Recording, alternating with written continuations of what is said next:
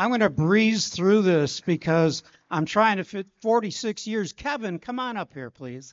I'm trying to fit 46 years into 40 minutes, so there's time for questions. So if I sound out of breath and crazy, it's because I'm trying to jam all this in.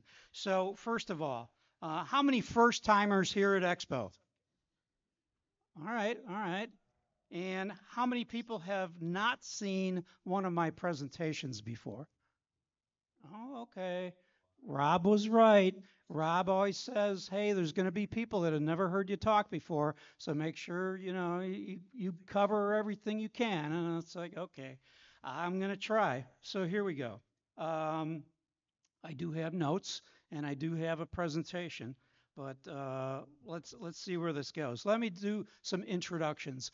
The beginning of my career, 1978, I met this guy Kevin O'Connor down at the end, and he was working with me at a point of purchase advertising place for 6 months. He was there for only 6 months, and he said, "I'm going to Bally Manufacturing to be an in-house illustrator."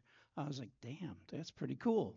So he gets there. 6 months later, he calls me and says, "They're going to be hiring another guy. Are you interested?" I said, "Yeah." He goes, "Get a portfolio together and let me see it first." So he's playing in a band at a club out in the burbs, and I go to this job where he's playing, and we go into a waitress station, and I get out like my stuff, and he's like, "Yeah, that's cool, that's good. Don't show him that one. Don't show him that one. Work on this one a little bit." And yeah, good. So he gets me this interview with Paul Ferris, the art director, and I guess the rest is history because there it was. So that guy right there was instrumental in getting me into this business, and we've been working very closely together all these years. Thank you, Kevin. I actually felt sorry for Greg because, well, I found out he was a Linda Ronstadt fan, so I had to save him from Linda Ronstadt by forcing rockabilly down his throat. So. And thank you for that. Um, who else should I talk about here? Oh, Jeremy, this guy, Zombie Yeti. So, you know, I've taken great pride in my career of finding the right people, and there's a few of them, and Jeremy is one of those guys. It's like when we saw the Papaduke stuff he was doing, we were all trying to figure out, man, this guy, where'd he come from, and how do we get a hold of him? So we did get a hold of him, and again, the rest is history. He's been with Stern for a number of years now, and he does obviously amazing work. So I want to thank him for not only being a fantastic artist, but also a guy that can talk and listen and talk and listen and talk and listen. And we have great phone conversations that I have time for now. Well, all I'll say to this is Linda Ronstadt, really. I didn't. I had I known things would be much different. No, I'm kidding. I'm kidding. No. Greg is the reason I'm here. In this industry, first and foremost, and Greg's always been great to me, and he's been very. I've had a lot of creative directors I've worked with over the years, and he's somehow the only one who's managed to allow me to really kind of flourish. So I appreciate everything. Oh, thanks. Uh, We, and I, um, Greg and I, at the first studio that we worked at together, we were next to each other. I think we had, and yeah, then back to back. on one side was Bill, and the Right. other side was Bob. Bob, Yep. and they would talk over us in our cubicles. So all day long, it'd be, "Oh, Bill, yeah, what is it, Bob?" And it just went on like that all day. So I don't know. In the end, we became Bill and Bob. We are now. Um, One person that couldn't be here tonight because he's not feeling well is Stephen Martin, not related to Steve Martin. But I hired him just after I started at at Stern. Whoa. And he came on board to be the production art manager. And I've had one of those in the past, and his name was Paul Barker at Williams. And in my mind, I needed to find another Paul Barker. And in Steven, I got pretty damn close. Steven is a bloodhound. He goes after stuff. He gets stuff done, and I appreciate everything that Steven does. And it's kind of like an unseen amount of work that people don't realize. You know, it takes. I want to get across. It takes a team, not just the whole team to create a game, but just to create the artwork. It does take a team. And there's a team leader, and there's people that do behind the scenes production work that need to be called out, and Stephen Martin is that guy. So he couldn't be here tonight, but I want to say thanks to Steve for being a great employee and a great artist. And now, this came up at an earlier conference here.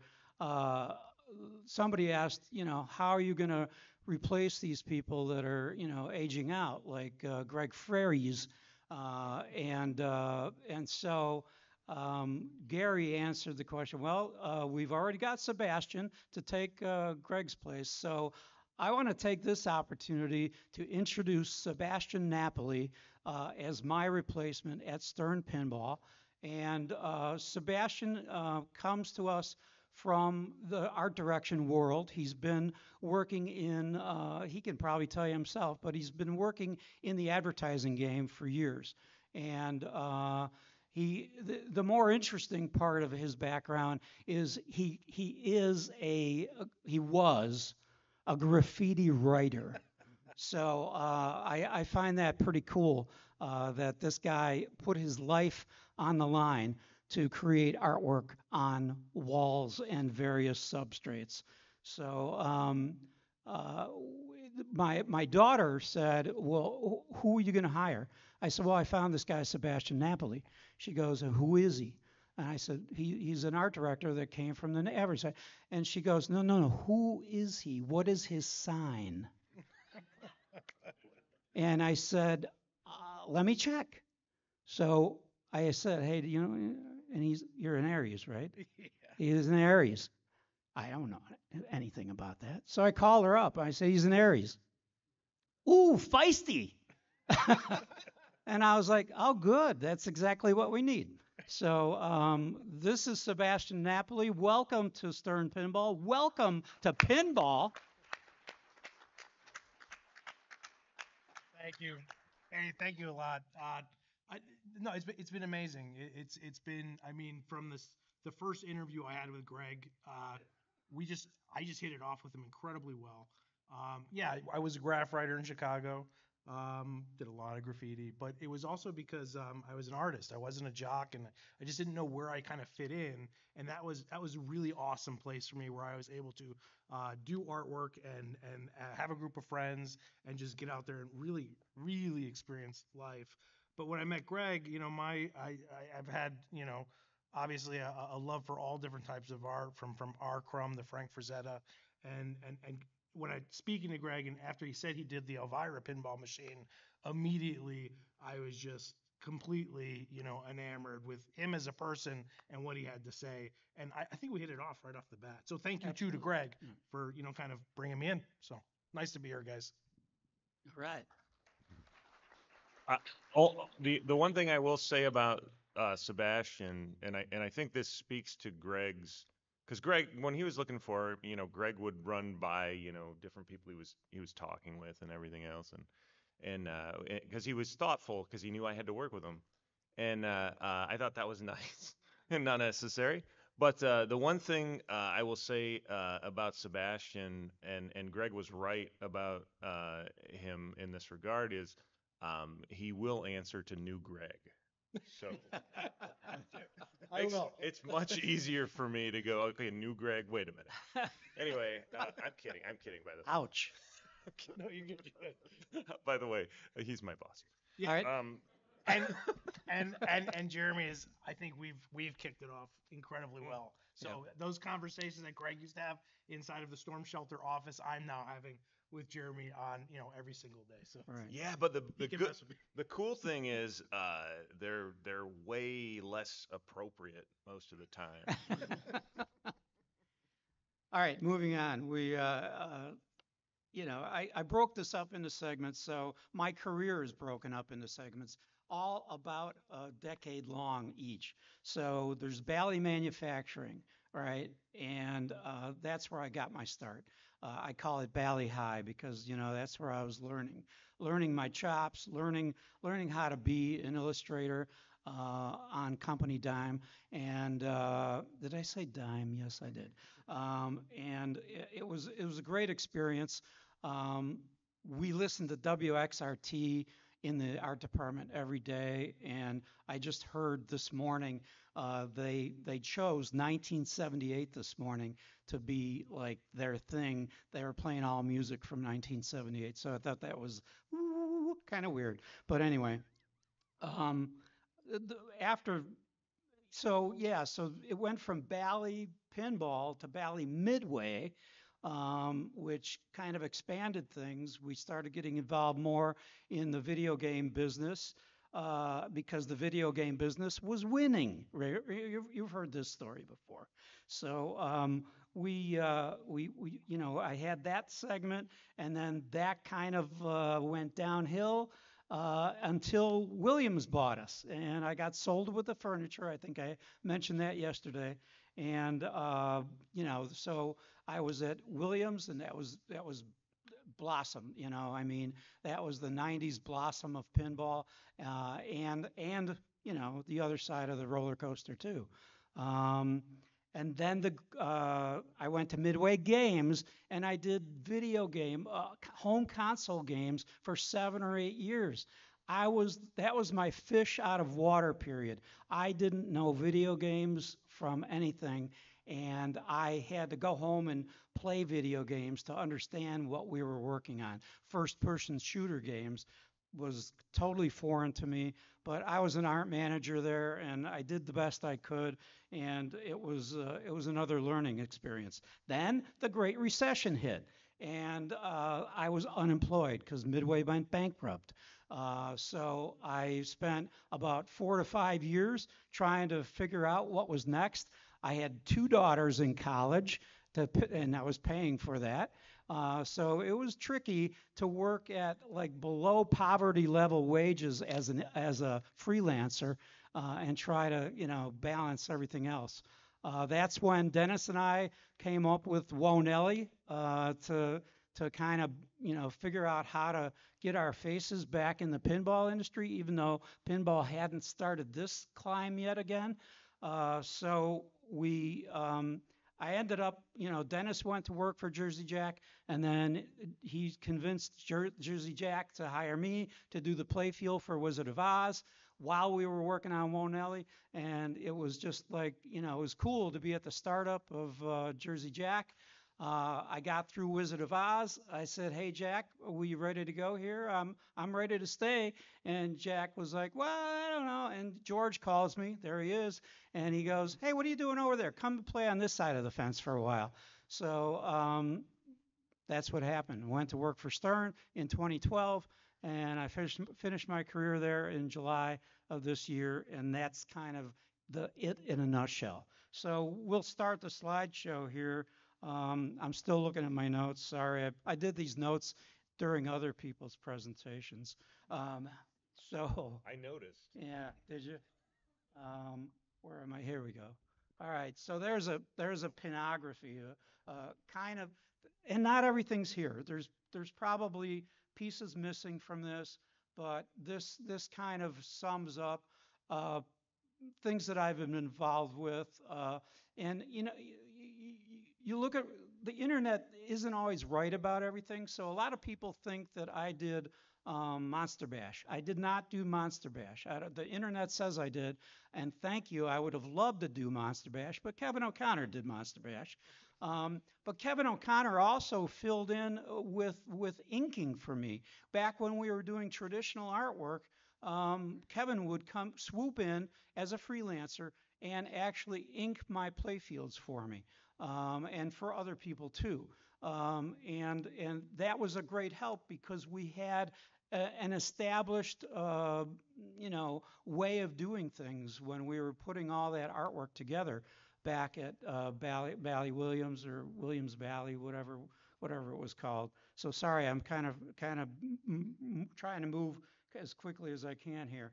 So I'm just going to go through these slides. My very first painting that I did for for Bally, I'm sorry, was Skateball.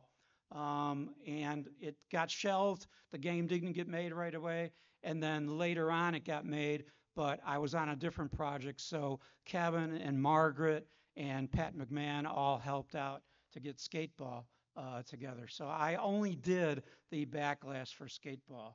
And if I can get any input from you guys at all, if you guys got questions up here, Jeremy and Sebastian, just barge in whenever you want to, for comedy's sake. Um, Harlem Globetrotters was the first game that I worked on that was produced. Actually made it all the way through. Hot Doggin', Rolling Stones, the internet. Somebody on Facebook the other day said, "Oh yeah, that first Bally Rolling Stones. Yeah, that's Cadaver Mick." I'm like, all right, I can see that. Yeah, it does look like Cadaver Mick. So, but I'm in the Rock and Roll Hall of Fame. So there. Anyway. Don't forget we had our own Mick Jagger too, right in the studio. That's right. I didn't include that picture though. We did make a Mick Jagger when they were in town for the '81 tour. We did make our own Mick Jagger. It was a pole with lips on the top. Yeah. And I think we put some stick arms that went like this. Yeah. Right. Yeah. Thanks for sharing that. I forgot about that. And he stayed there for like 2 years. Yeah. What? No Linda Ronstadt? Oh, jeez. Thanks, Kevin. Frontier. Oh, by the way, Frontier is Keith Elwin's favorite game with my artwork on it. So, for what that's worth. I was like, really, Frontier? He goes, yeah, that game kicks your ass, and it taught me how to be a better player. Fathom also kicks a lot of people's ass, and I did that game as well. Very proud of that game. A lot of art direction from Paul Freres, which I'm grateful for. But as a 25-year-old guy, just learning, I was like, this is a lot of work, and this is the best I can do right now. But I've learned over the years. Vector, Greg Kamick game, first game that was kind of a team effort. It was an experiment because before that, it was like the game designer did a whitewood. It came to the art department. Can we call these lights this or whatever the theme was going to be? So it was a lot different world back then of how game design progressed to the art department and beyond. Speakeasy, George Christian game. My favorite anecdote from this game was George Christian came to me and he goes, Greg, I don't understand. You don't have any happy colors on this playfield. And I said, well, it's from 1921, so the colors have faded. BMX was supposed to be, I think it was supposed to be ET, but something happened with the license. I'm not sure what it was, but those are my nephews on the back glass, and they are now in their 50s.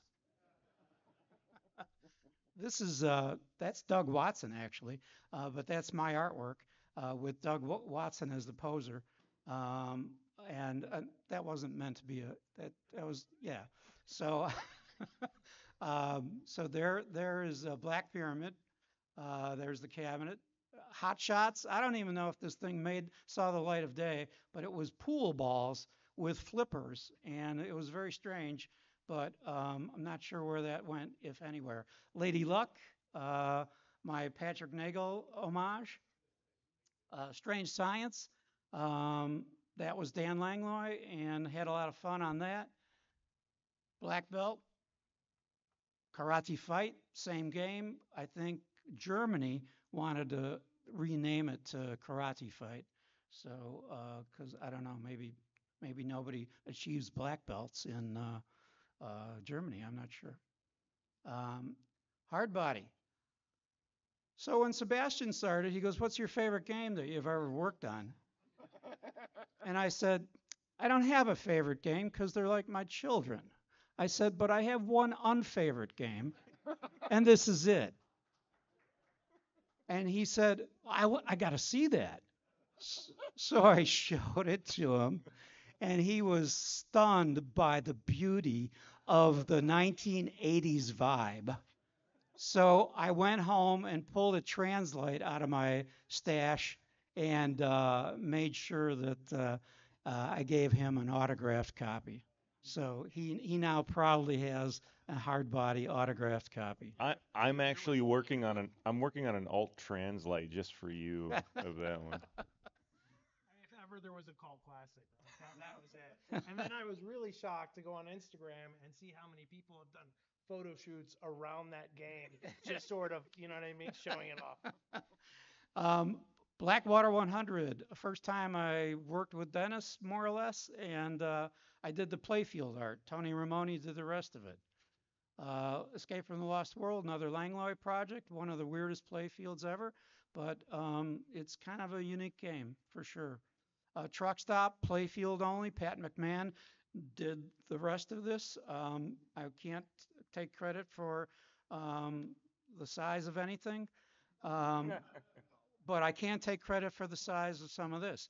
But this was first foray with Cassandra Peterson for Elvira. Um, Roger told a great story the other day, and I was happy to hear that story that we got a lot of the artwork done before she approved it. So that's a cool thing. Dr. Dude, he also talked about Teenage Mutant Ninja Turtles, and I was the one that told Dennis, "Really, Teenage Mutant Ninja Turtles? You sure you want to do that?"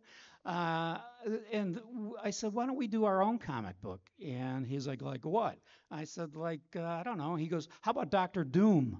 I said, "No, that's already a comic book. We can't do that guy." I said, "But how about Doctor Dude?" So that's how that came about. In the 80s, Jonathan Brandmeier was a big, radio personality here in Chicago, and he wanted his own pinball machine for his transition to television. And so we sold them. Bally sold him or Williams sold him Dr. Dude, and then I did a backlash called Dr. Johnny Love Dart. So that's what that's all about. Party Zone, we took the party out to the extreme on this one, and glad to hear that there are some fans of Party Zone out there. I ran into a couple at this show, and it's really heartening to hear because it's bizarre.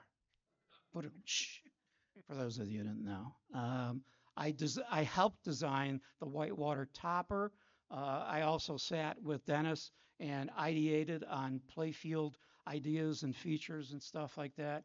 He did the heavy lifting, but I always love to work with the design closely, and Dennis and I always worked well together with that stuff. And then came Steve Ritchie, Star Trek: The Next Generation. I think I've told this story before, but for the newcomers, Steve asked me, "Hey, I want to work with you on my next project, but you can't do any funny stuff." And I said, "What do you mean? What is the theme?" He goes, "Star Trek: The Next Generation." I said, "Yeah, there's no funny stuff in that." So he ended up working with me, and we worked together on two projects, no fear. And this one is more of like he and I, we're opposite personalities, right? And he's aggressive. I'm kind of more laid back, more or less. And so he is the skull boy, the voiceover, and I'm the announcer that is worried about what's going to happen if we do this. So it kind of was fitting for our personalities to come together on that. Scared Stiff, the second iteration of Elvira. really one of my favorites, just fun to work on. Uh, I worked with Brian on Medieval Madness. I art directed heavily. Uh, John Yowsey. John Yowsey's a peach to work with, and he took my direction and what I call Yowsified it. And I was, more than pleased with the results of what he can do. I did the playfield art for that too, but this is like a pencil marker comp of the cabinet before I gave it to Yowsey. And there's a shot of the playfield. Um, Revenge from Mars, we had a similar relationship. He helped me out with, I did some, by the way, I stole a lot of these off the internet, so this is a little out of focus. Sorry about that, but that's Revenge from Mars, and that was a unique project. I wish I could get into more of that, but I loved working on it. But the Large Martian is stepping on an Edsel, and that's because I overheard Neil Nicastro, our CEO, tell a distributor this game could revolutionize pinball, or it could be the next Edsel. So I put the Martian crushing an Edsel on the back glass.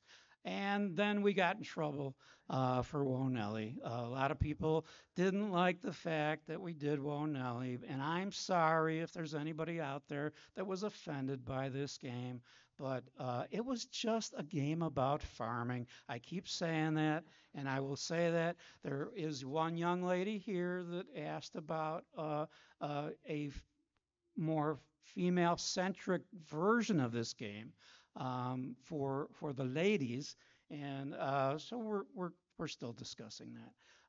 But there's me with the first playfield in hand. There's the first 3 hand-built Whoa Nellies we built in Dennis's garage. And see, it's a game it's about farming. That's all it's about, guys, ladies, everybody. So there it is. There's the truck too. And then we get back to Elvira. We always wanted to do a third Elvira, and we were lucky to do the second Elvira. And with the advent of the screen graphics that we have now at Stern, I don't know who convinced Gary that Elvira was a good idea, but I'm glad they did. And I thank Jody for going after it. And it came together beautifully, and working with Lyman was awesome. And yeah, so that's as far as I'm going to take that, because I'll start crying. It's about design freedom and process. So one of the things about pinball and pinball design is we are allowed to do many things. And I can't state that enough. We're given some, limits, but for the most part, the creative process is wide open, and that's one of the greatest things about working in this business. So this is like a first sketch of Dr. Dude when he had a swirly haircut, and I took it from there and made it better. Back in the day, we did things by hand. We hand painted stuff, and sometimes you'd get a brush stuck in a nostril. I don't know how it happened, but it did. We did things like we tried to convince people that we worked with that Elvira was a good idea for a second version. And so I put together these skulls with candy inside, that the candy came inside a brain. So they opened up the package, and inside the skull was a brain, and inside that was a note that said, hey, this is going to be a good idea. You got to trust us. Vector. This is actually acrylic cut and then lit. So once I designed the logo, we took a piece of acrylic. I had the model shop cut it, and then we bottom lit it and side lit it, and so a lot of freedom. Captain Bizarre, another head on a playfield. Yeah, I know, but we wanted to give him personality. And the guy on the right is Captain Bizarre after years of labor. So he got beat up pretty bad. I just took that picture a few years ago. This is Bigfoot from Whitewater before he had his toupee. So here's another example of, hey, we want to do a character with actual hair. How can we do Bigfoot without hair? And we did it. We were allowed to do that. I don't know how that lasted through the years. Maybe that hair is shedding by now, but there he is. Um, uh, Here's 5 deadheads from Elvira House of Horrors. Oh, but you say there's only a skull in that. Yeah, you're right. Um, Dennis did these beautiful cardboard uh, mock-ups of the house. We had to learn to change things and move things around a little bit. So he did another version of it, and then I decorated that with. And here's the first version of House of Horrors playfield with some of the things that Dennis wanted that didn't stick around, but we were able to still create a fun and exciting game, through it all. This is a piece I did when I was getting the job at Bally, and you can see pieces of it became, skateball. But this was a piece I did when Paul Freres said, "Okay, I want to hire you, but I want to see more work. Do a pinball backlash and come back in a week." And I said, "Okay, what's the theme?" He says, "It's up to you." So that's what that's all about. So there you go. That kind of became skateball. Behind the scenes art progression. This is back when everything was hand done. So do a color comp. I do a tight pencil underdrawing on the illustration board, and then work on top of that with to make sure all the likenesses were spot on. This is a Langlois rough sketch on the left for Escape from the Lost World, and then he said, "Could you make this better?" And so I tried. Uh, Medieval Madness, fun stuff. There's the sculpt of the castle. Um, Dr. Dude, just some, sculpts happening in progress. Uh, Here's an interesting array of pictures. Jerry Pintzler did a lot of our sculpts back in the day, and this is Steve Ritchie overseeing the first fit of the Borg ship on Star Trek: The Next Generation, and Jerry is having some prayers said that this thing fits properly before so that we can move forward. Otherwise, he'd have to go back and start from scratch. Some behind the scenes stuff of deadheads that got costed out of the game. This is a Mysterian. It's a mystery. We never made this game. Never made Harley Davidson with Steve Ritchie. Never made Slot Shot with Dan Langlois. Uh, this is a group of pictures that I put together. Just a bunch of people at work doing their job. So a lot of these are called funny pictures that we'd use as reference when we draw. So we'd take a Polaroid camera, shoot a picture, and go, "Oh, okay, thanks." I pointed to Doug Watson earlier on Black Pyramid. He got up on a table, and I got a good angle, and he held the thing, and it all worked for us back then. Um, this this is Pat McMahon and Kevin O'Connor discussing the finer points of Irish pride. Uh, Dennis, I don't know what this was for, but that's Dennis posing for something. Uh, this is Paul Barker. I mentioned his name earlier, one of the hardest working guys in the art department. Tim Elliott. Tim Elliott did a few games for Williams. People don't often get to see Tim, but there he is. Uh, this is, another brush with greatness here. Cassandra Peterson and the art crew. Like I said, it takes a group, a whole team of people to put this stuff together. Here's Mark Wayna and Dennis thinking that this signed playfield by Elvira is both theirs, and she's referring to them as geeks. And there, look at that, Bob Denver, Gilligan, and Matt Groening, and Kevin O'Connor at the same trade show had the Simpsons game on the opposite side of the field there. So Dr. Dude against the Simpsons. There's Dr. Dude. There's Party Zone. How we doing on time? I feel like I'm rushing like crazy here. Blackwater 100. So here, this is a very interesting picture. This is at a trade show, and this is when Blackwater was, debuted. And you got Larry DeMar, you got Dennis, you got Claude, you got Joe Kamikow, you got Steve Ritchie, you got Ed Boon, you got Pat Lawler, and I don't know who that is. I put probably a programmer. But Blackwater did capture some attention from the industry, and there it is. It's proof. These are other funny pictures.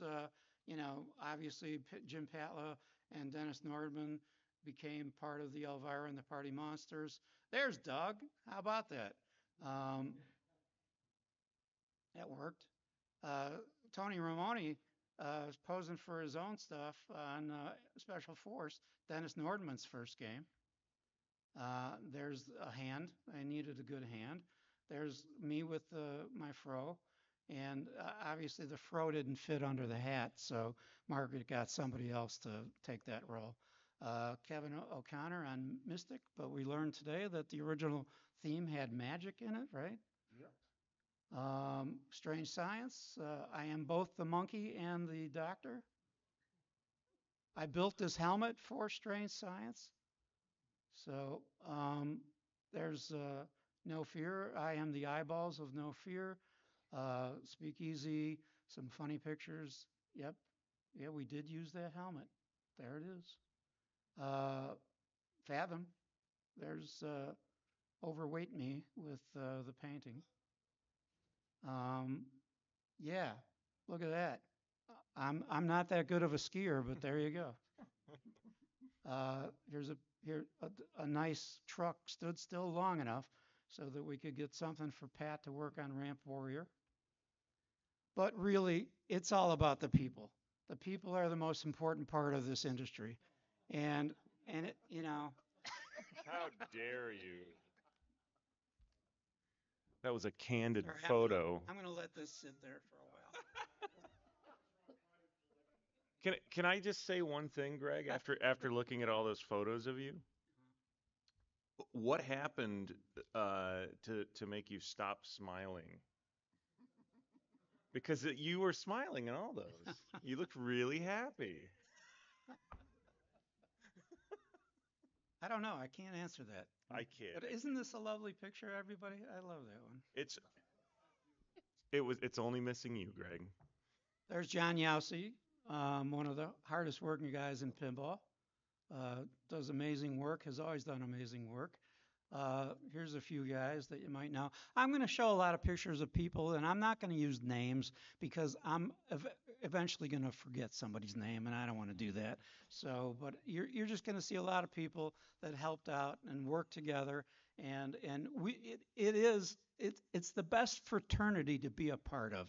I remember bringing Franchi into his first expo, and he was like a meek little guy well, did I say little? He was smaller at that time, but he came in.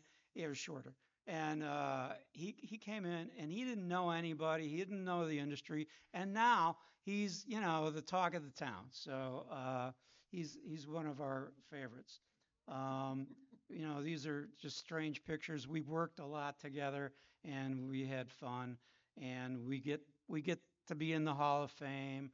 And then we retire and people come out and have fun with my head. By the way, if we get to doing answers to your questions, we do have prizes, so if you want them. You don't have to take them. This is classic. So this is Pat McMahon at his finest. And when Steve left the pinball industry to go back to Atari to do video games, the people out at Atari heard that we had a style guide for Steve Ritchie, and they wanted that style guide real bad.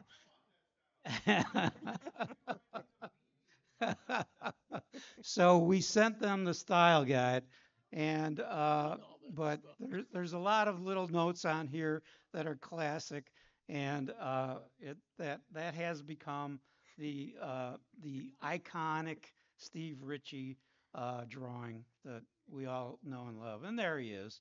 You know, so um, there's Steve Ritchie as a cop, and Python, and Mark Ritchie at the AMI show with Elvira. There's Dennis with his broken leg. He almost killed himself, but he's resilient. Roger Sharp, Jim Patla.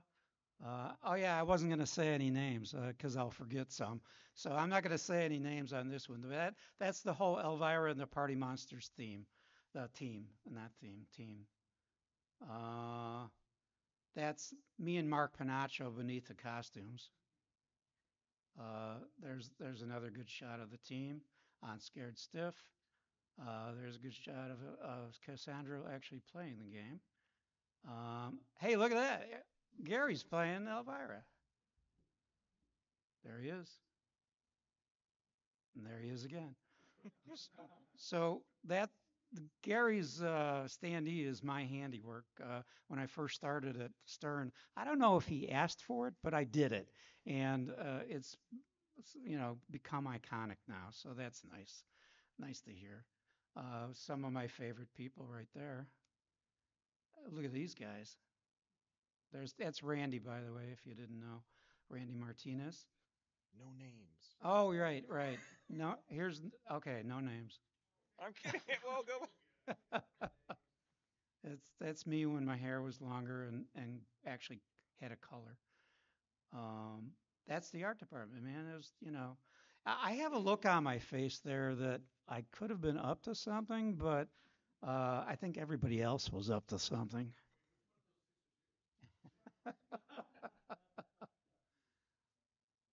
There's Paul Ferris on the left. Oh, no names. That's Paul Ferris in the middle. Kevin O'Connor. Billy O'Donnell on the right. Tom Neiman on the left. Look at that. Here's an interesting picture. This was when the Midway building got, just before it got torn down. So this is a group of Midway employees that went back to Chicago to actually take chunks out of the building with a sledgehammer.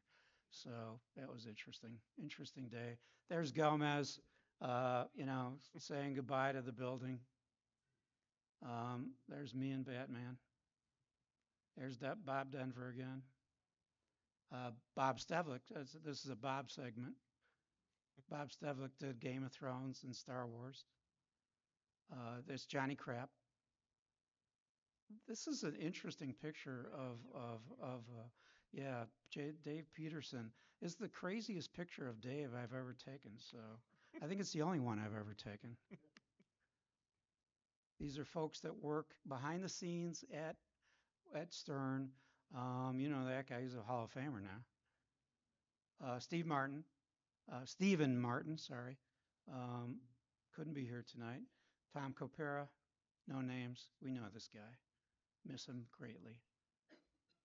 So these are, people that work behind the scenes doing great work on the screen graphics, and they don't get the recognition they need. So we're just, it literally is one of the greatest fraternities or whatever you want to call it to be associated with. Here's George teaching Steve Ritchie exactly how dragons fly. No, Steve, this is how they fly. And here's Dennis Norman taking a nap while Ken Walker explains the finer points of electromechanical games.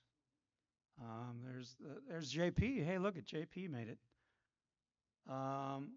Yeah, our Wonelli days. Eugene Jarvis. Todd won this game actually at the Northwest show. That's my brother from another mother. I don't know if anybody else feels that we kind of look alike, but Greg Gominas, we even share a name, Greg. So that's kind of strange. This is a classic picture. I love that. There's Ed. Hey, how about that? This was when we were at the Texas show and we weren't supposed to talk about the next Elvira game, but we got forced into it. So that's me trying to keep my mouth shut.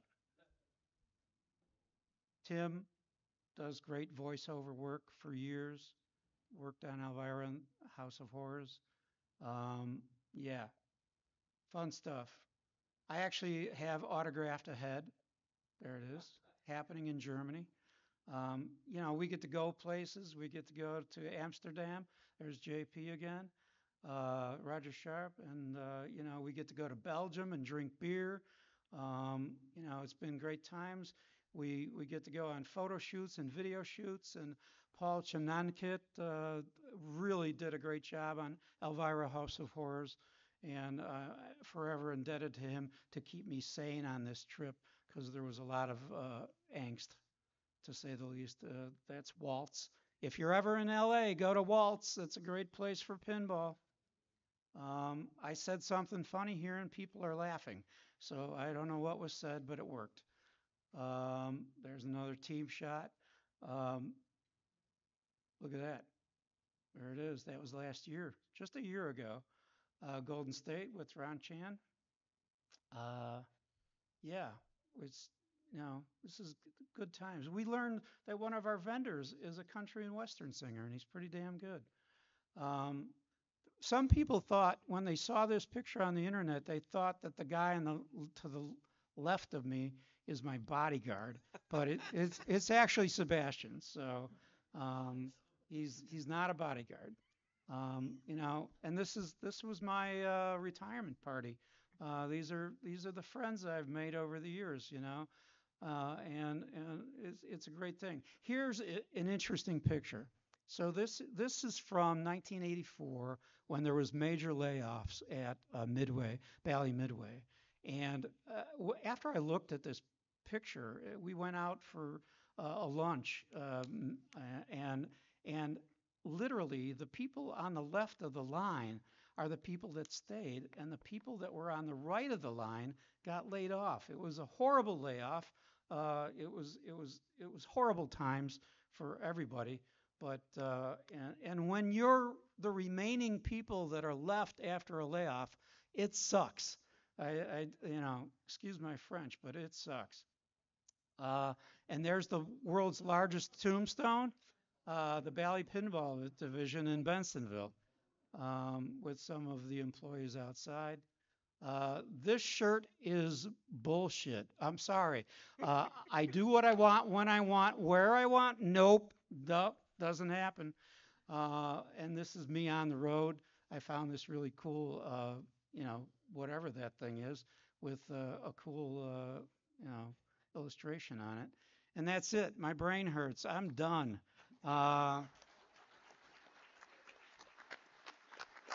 Thank you. So if there's any do we have time for questions? We have time for questions. Let's get these in. Only two? All right. Let's go right there. I've been dying to ask this since you posted the photos. Did you have to pose in the photos, like for the art for the machines, or was that for just funsies? Both. Yeah, it depended on the game, but sometimes it was just for fun. Other times it was definitely for the game, for the artwork. And would you like a prize? You would? All right, you don't have to take it.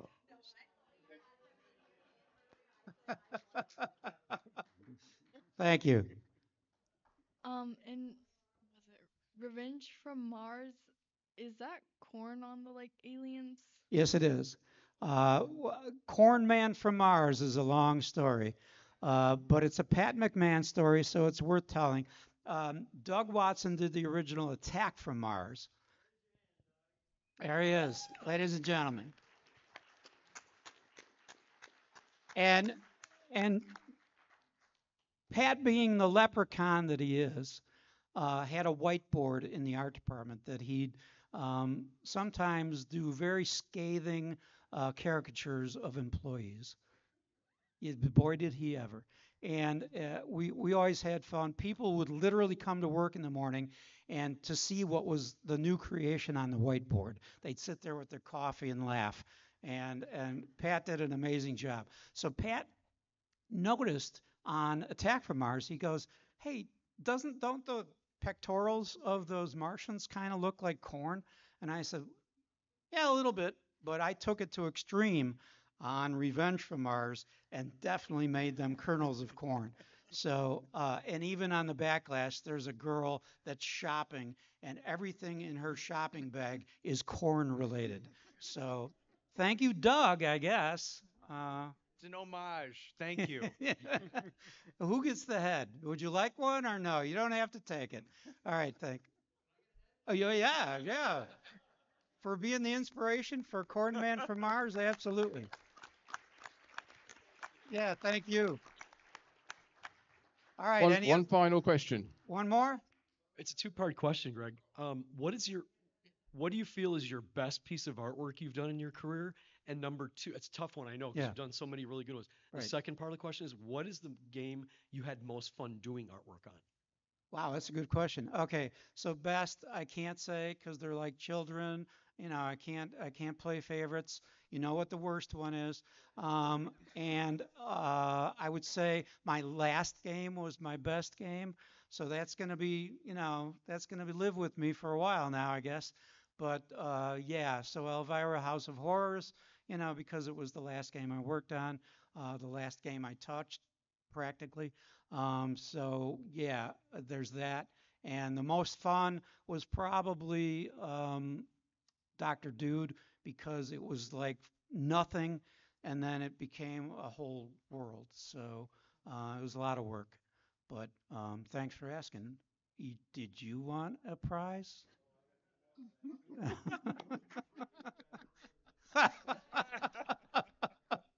By the way, thanks, Tom. By the way, my son-in-law put one of those in the back window of his truck, and he drives around with it everywhere. So if you see a truck with my face in it, it's him. So anyway, one more?